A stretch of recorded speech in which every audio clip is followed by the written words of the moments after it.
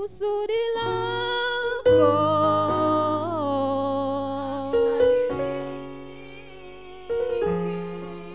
kusudi lako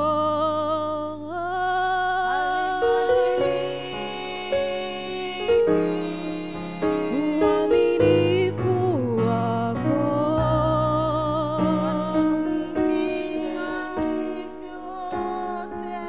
fadhili zako Bwana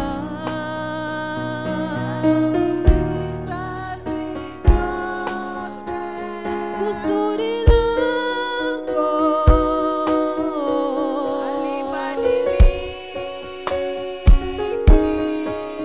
kusudi lako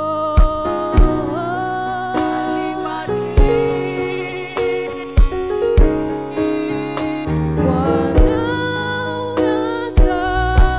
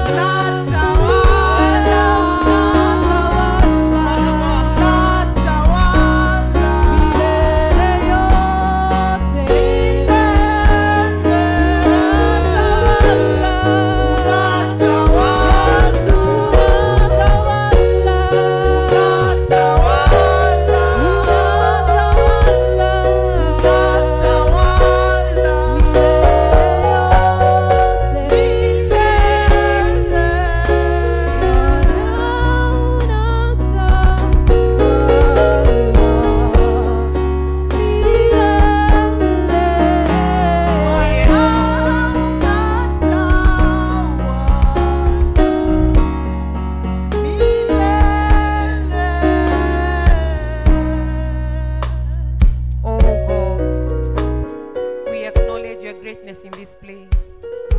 We acknowledge your presence in this place, oh Lord. And we humble ourselves this morning to hear from thee, oh Lord. You are a great and a mighty God. You deserve all the glory. You deserve all the honor. You alone are God to be worshipped in this place, oh God. You are the reason of our gathering this morning. And you have not gathered us in vain. So we bless your name. We worship you, Lord. Holy Spirit, take precedence of this meeting, that your will may happen. In Jesus' name, amen. Hallelujah. Hallelujah. Wapigie makofi wanapoenda kukaa, alafu naweza kukaa. Hallelujah.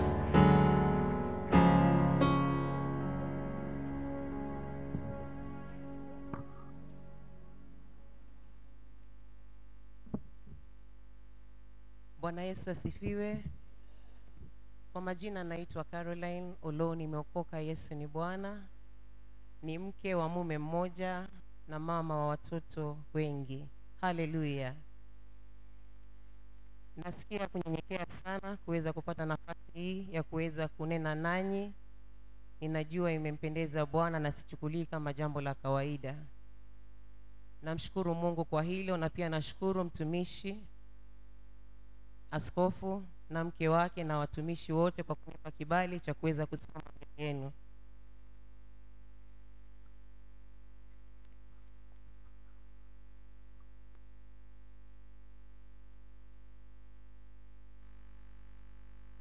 Haleluya.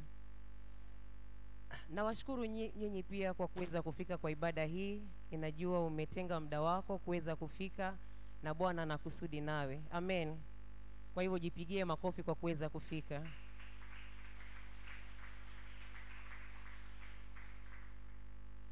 Siku ya leo tunaenda kunena about a faithful servant, and our key scripture is going to be Matthew 25:23.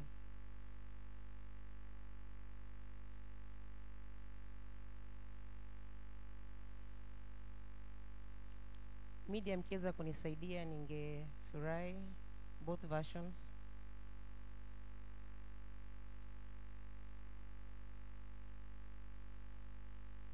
Matthew 25:23. It is about the parable of the talent, and I am only going to underscore that bit that says faithful servant. His Lord said to him, "Well done, good and faithful servant. You have been faithful over a few things. I will make you ruler over many things. Enter into the joy of your Lord." Hallelujah. Katika maisha haya ya wokovu, God is faithful, and we know that attribute of him, that he remains to be faithful even when we are not faithful. Amen. And so kama Wakristo tumeitwa katika kuwa waaminifu katika kazi yake kama watumishi wake. Maana Kristo alikuwa mwaminifu hata katika kifo cha msalaba. Na sisi kama Wakristo pia tunahitajika kuwa waaminifu. Watumishi waaminifu. Amen. Ili mwishowe aweze kusema, "Well done, good and faithful servant." In Kiswahili it says, bwana wake akamwambia, "Vema mtumwa mwema na mwaminifu. Ulikuwa mwaminifu kwa machache, nitakuweka juu ya mengi. Ingia katika furaha ya Bwana wako." Hallelujah. So that is our key scripture today, and we are going to underscore the word faithful servant. So we begin by understanding the meaning of faithful servant.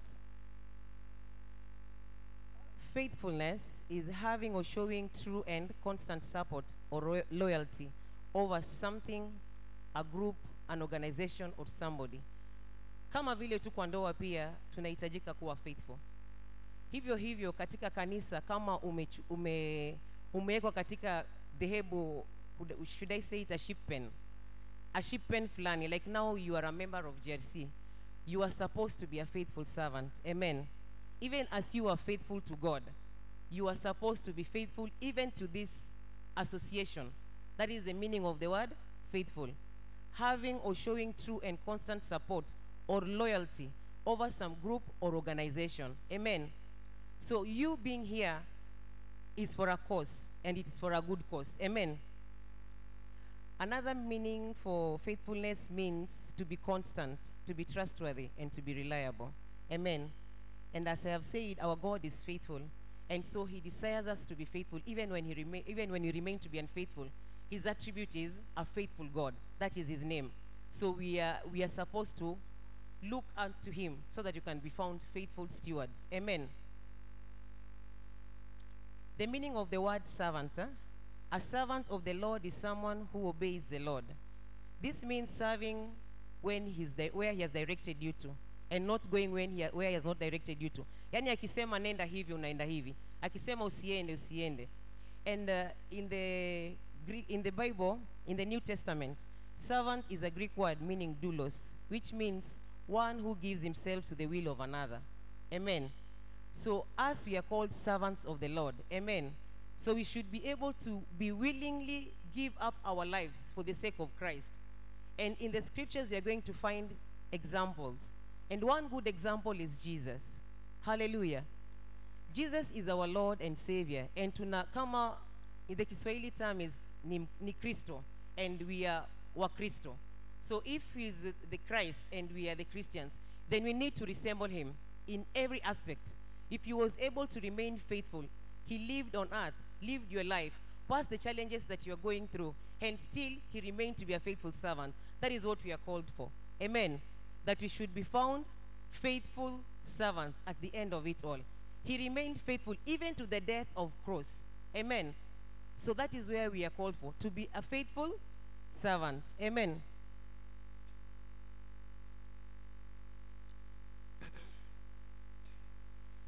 If you look at Paul also in the book of Ephesians 3:1, he remained faithful. Before he was called Saul, he was a persecutor of Christ. But the moment that he became Paul, he called himself a born slave of Christ. Amen. Meaning he gave his life willingly to serve Christ. That even when he was captured in the prison, he did not see it as the cause of his captors were the Jews or the Roman, but he saw it as, I have been captured by Christ. Amen. Because it is him who has allowed this to happen. Amen. And even us as Christians, when we are going through challenges, what do we see? Ask yourself, what do you see? Are you seeing the circumstances that you are going through, or you are seeing God that has allowed it to happen for you? Because he knows that you are able to go through it, and he is faithful. Amen. So if you know the faithfulness of God, that you can trust him. The same way that Paul laid his life and said, I am a born slave of Christ. Amen. There are qualities that a faithful servant should have. So we are going to look at them, and the first quality is obedience. Amen. As a faithful servant, we are called to obedience. And one example in the Bible that we can find is Abraham. Abraham was promised so many things by God, that he would be a father of nations. And it did not take 1 year for that promise to be fulfilled, but it took around 25 good years waiting. Amen.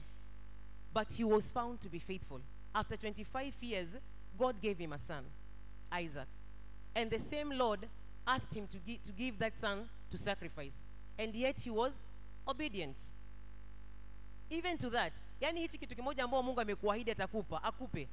After 25 good years of waiting, then when he gives it to you, anakuambia, nitolee kama dhabihu. And you have no other hope. And he's called you a father of nations. And you are not young. He was 100 years plus. We are called to be obedient servants of the Most High, because that is one of the characteristics of a faithful servant, obedience.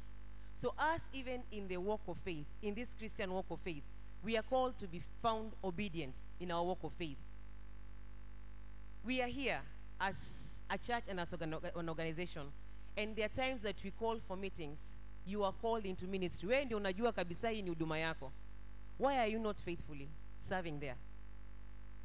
What is costing your loyalty not to be found in that service?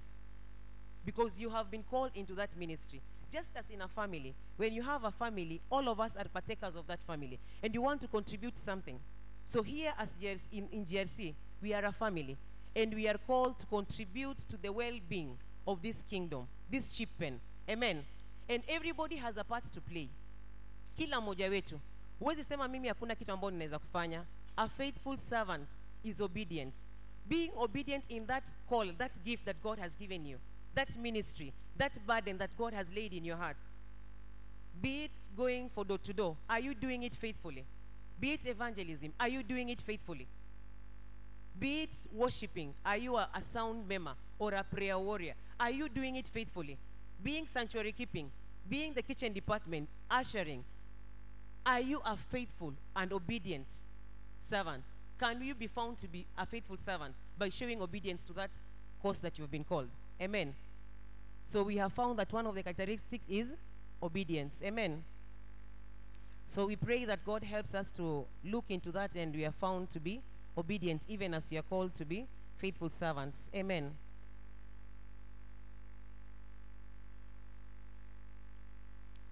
Another characteristics is humility. And humility, I have said Jesus was humble even to the death of the cross. In this place, we have a father. And one of the characteristics that most people have come and said about him is that he's a humble man. Even as members of this sheep pen, do you desire to tap that and walk in humility? That also you can be said, wewe pia umnyenyekevu kama babako. Because a son begets a son. So wewe kama mshirika wa hapa, what is that is hindering you usitembee katika unyenyekevu? What is that pride that is sprouting in you? That self-confidence in self that is making you not to be found to be humble because you've put your trust in men or in attributes or in gifts that is causing you not to be found to be humble. Examine yourself and ask yourself, what is hindering me from walking into this humility? So that God can help us. Amen.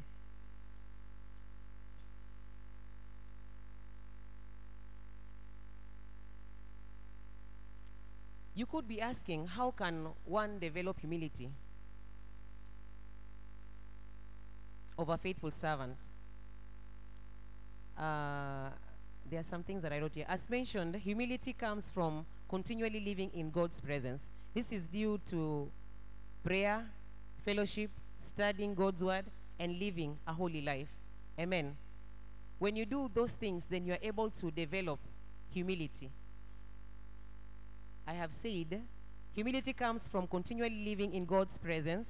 This is done through prayer, fellowship, studying God's word, and living a holy life. Another way you can develop humility as a servant of God is it comes from not comparing yourself with others. Mimi ni karo tu. I cannot preach like any other person. I will preach like me, the way God has enabled me to. And even you in that ministry that God has called you, be yourself, be original. Don't be like somebody else. Don't compare yourself with somebody else, that the Lord may use you. Because when you start comparing yourself with other person, then you can easily be, unaweza vunjwa moyo. Utaona mimi siwezi kuhit that note vile Makena na hit, mimi siwezi kufanya hivi. In that range that you can reach, God is going to use you in that area. Amen. Humility also comes as a result of discipline. As we put others before us. And in 1 Peter 5, we will find that we submit to one another and putting them to be first, considering them to be better than ourselves. Then you can develop that humility. Humility is a discipline that can be, unaweza tamani kukaa hivyo. The way you can discipline yourself to be studying the word. Unaweza amua kuwa mnyenyekevu. And not allow pride creep in or sprout out in you. Amen. As a faithful servant, we are called to be selfless. That is one of the characteristics of a faithful servant. You are called to be selfless, or I am called to be selfless. And that is found in the book of Philippians 2, 3, 5. And we were studying the book of Philippians, so we are not going to read that. And that also talks about humility because you consider others to be better than yourself. And this is one of the attributes of Christ, who suffered even to death. Amen.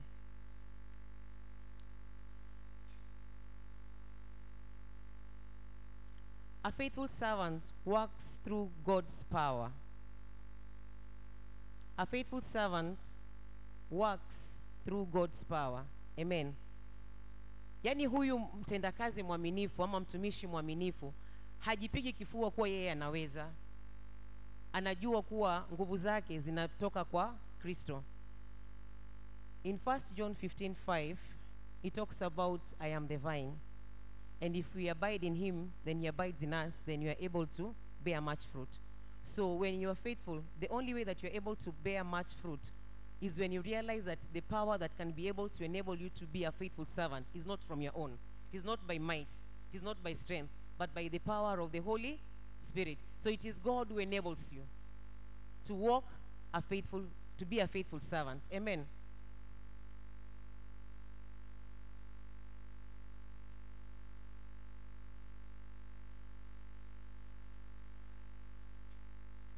And you could be asking yourself, how can I allow God's power to work through me? God's power works through us when we believe and recognize our weaknesses. Amen.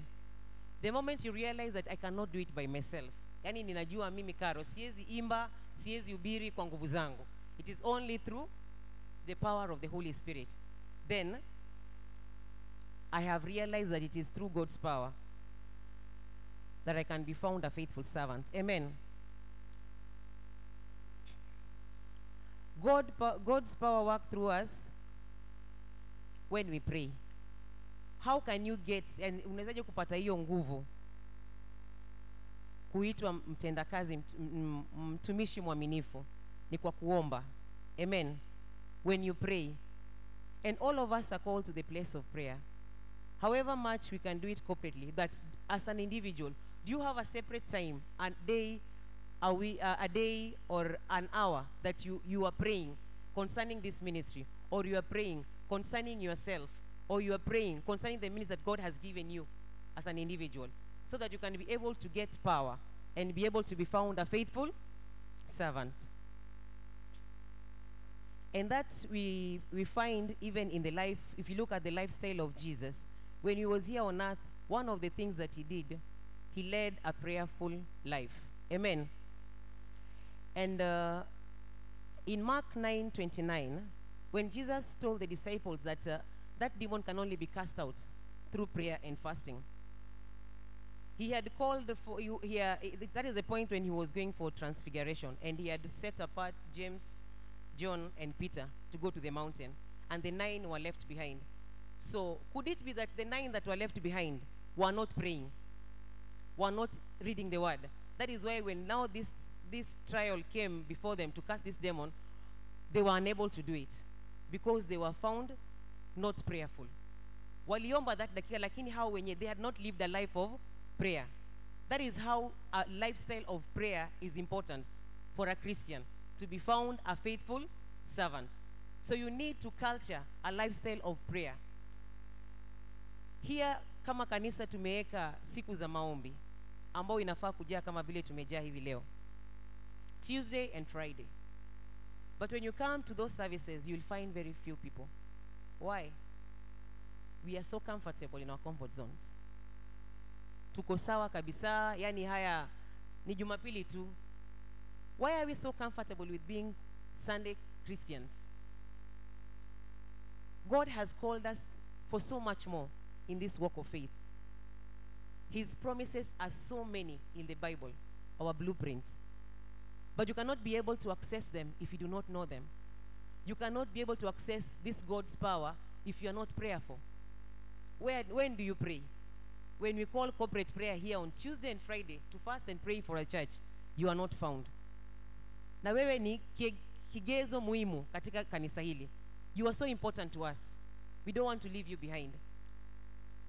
So kindly let us look into that and be able to be found prayerful and changing our lifestyle so that when we call for prayers, we are found as a church. Ijae hivi vile imejaa leo. Amen.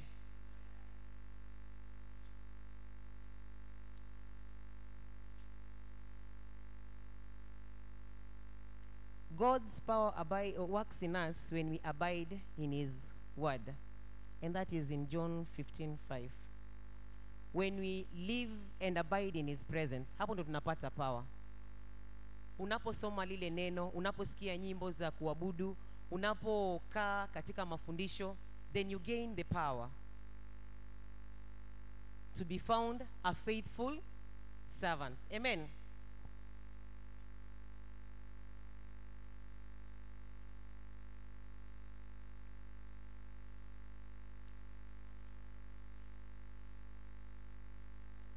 Faithful servants are made by God. Amen. That is one characteristic again. They are made, wanafanywa na Mungu. Mtumishi mwaminifu anafanywa na Mungu. Ujifanyi, it is only God that can make you. Amen. And this we find in the book of Acts 26:16, when Paul was called. He was transformed, akafanywa kuwa mtumishi. In Mark 1:17, Jesus tells Peter, "Come and I will make you fishers of men." I'm underlining the word make. Amen.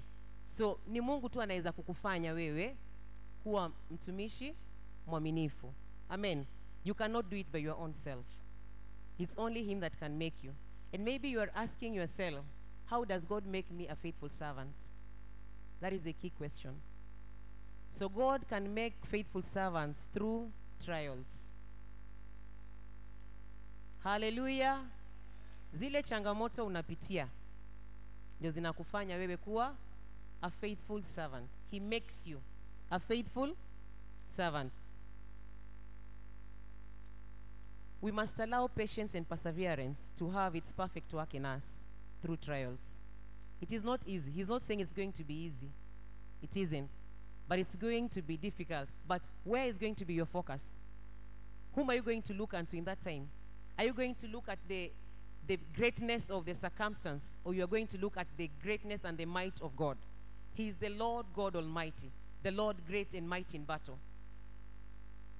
That is what you should see him at the time you are passing through a challenge or a trial. Amen.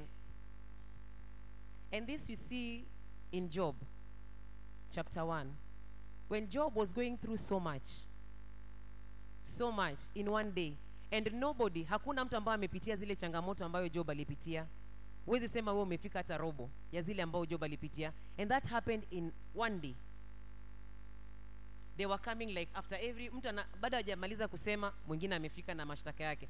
Baada hajamaliza, and yet he remained faithful. He remained faithful through all that trial. And there is no one single day he was able to curse God. Instead, he blessed the name of the Lord, who is the giver of all things and the maker of all things. Amen. Can we be able to come to that place when you're going through challenges, that you will not look at who came and who did not come? You are not going to look at where are no people helping me? Why is this one not calling me? But you're going to know that your source of help is going to be Jehovah Jireh, the Lord who provides. Amen. Because he is faithful to provide all your needs according to the riches of his glory. Amen.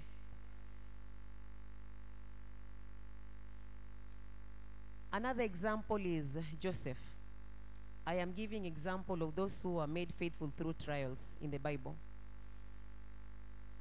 Joseph had a dream that his brothers are going to bow to him. It did not happen. Like, that is the only time that he saw that vision, and that ended. Then he went a place of waiting. No response, no nothing. Umepelekwa ukafanywa mtumwa Egypt. Ukifika Egypt, Potiphar's wife is here na majaribu yake. Umepelekwa prison. You're still, if you are human, wewe kibinadamu ungejiuliza, where is that dream? Is it really coming true? But he remained faithful. He did not waver in faith. Alibakia steadfast, even through those trials. And he was found a faithful servant, made through trials. Amen.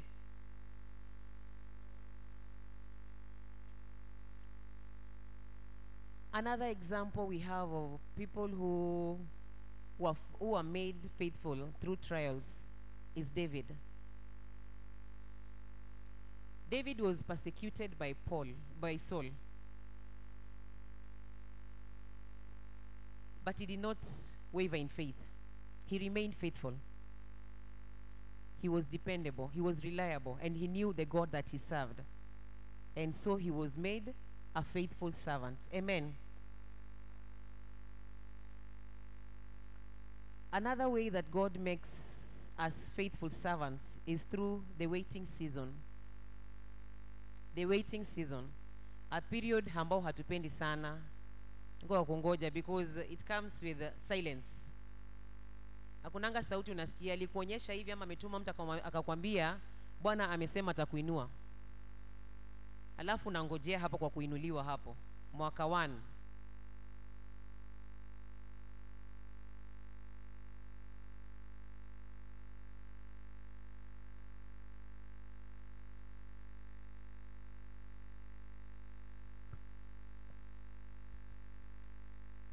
Hallelujah.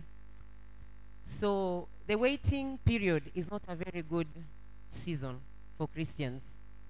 But yet, there are people who went through it and triumphed, and they were called faithful servants. And one of them is Abraham. Amen. So even us, we are called to be found faithful through the waiting period. I have said it's not a very pleasant period or season of life, but in focus to God, and we are able to triumph. Amen.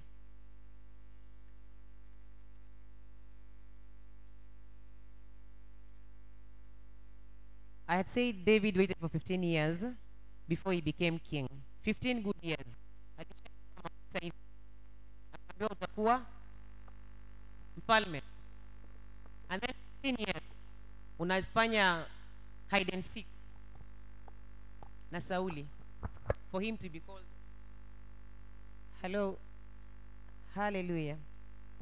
So he waited for 15 years to be the king of Israel. Hallelujah. God makes faithful servants through his word. 2 Timothy 3:16, 17.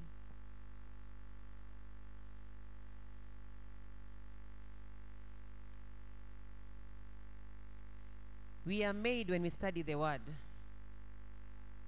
When you study the word is when you are able to understand and know. And that is our theme scripture for this year. That I may know you.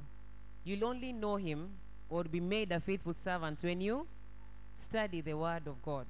Amen. You can add Philippians 3:10 to 2 Timothy 3:16 and 17.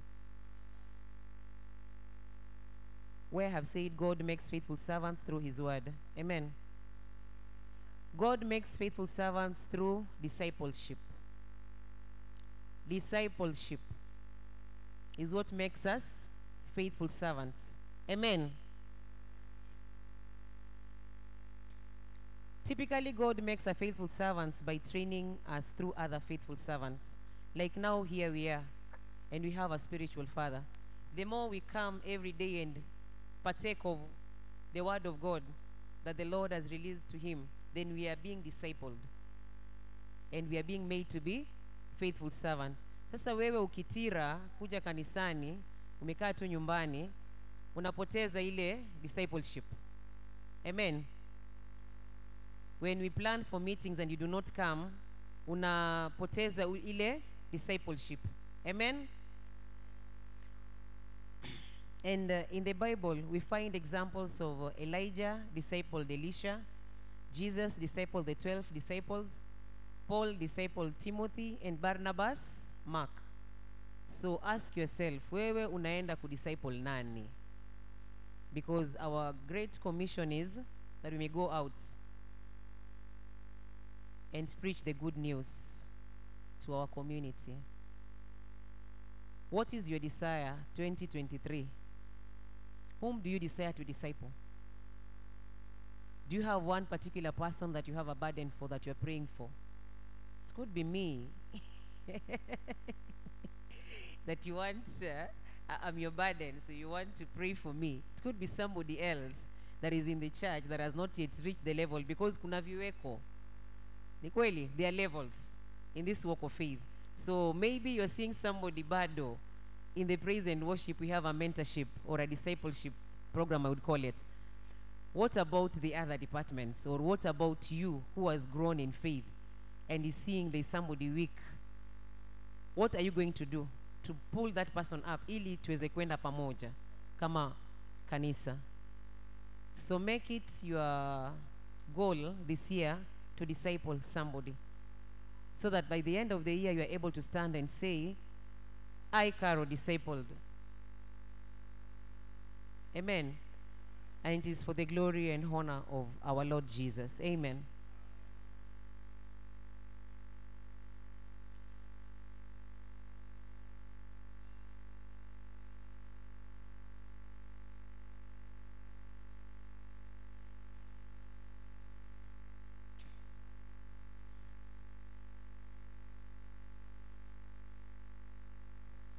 So, to conclude, what are the marks of a faithful servant that I've talked about? A faithful servant suffers willingly to Christ and others. A faithful God trusts God's sovereignty. Unatambua ukuu wa Mungu katika yale mambo ambayo unayapitia. Are you able to identify God and say, Mungu ni mkuu hata katika hili, and is able to make a way for me? A faithful servant seeks to understand God's mysteries, and God's mysteries is the God's word. Amen. A faithful servants are made by God. A faithful servant works through God's word. A faithful servant are humble. A faithful servant is selfless. Amen. So our desire, or my desire, even as I was bringing this word to us today, is that at the end of it, God is able to find us to be faithful servants. Therefore, we are called to serve as our Master Jesus did. So that 1 Corinthians 4:2,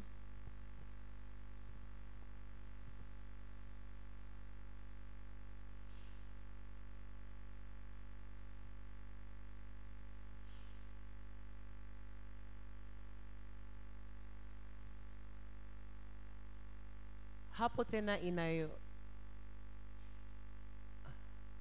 In this regard, it is expected of managers that each one of them to be found faithful. Hilo ndio tamanio langu siku ya leo, kuwa at the end of it all, we shall be found to be faithful. Amen. That we shall be called faithful servants of our most Jesus, because anakuja na ujira wake, and that day he will look at every steward and what he gave you. Were you found to be a faithful steward in that little, so that you can be entrusted with much? Are you faithful in that ministry? Are you faithful in that gift that God has given you? Are you faithful in that calling that God has given you? That at the end of it, he shall be able to say, well done, my faithful servant. I will put you in charge of many things. Come and share your master's happiness. Amen. And God will bless us.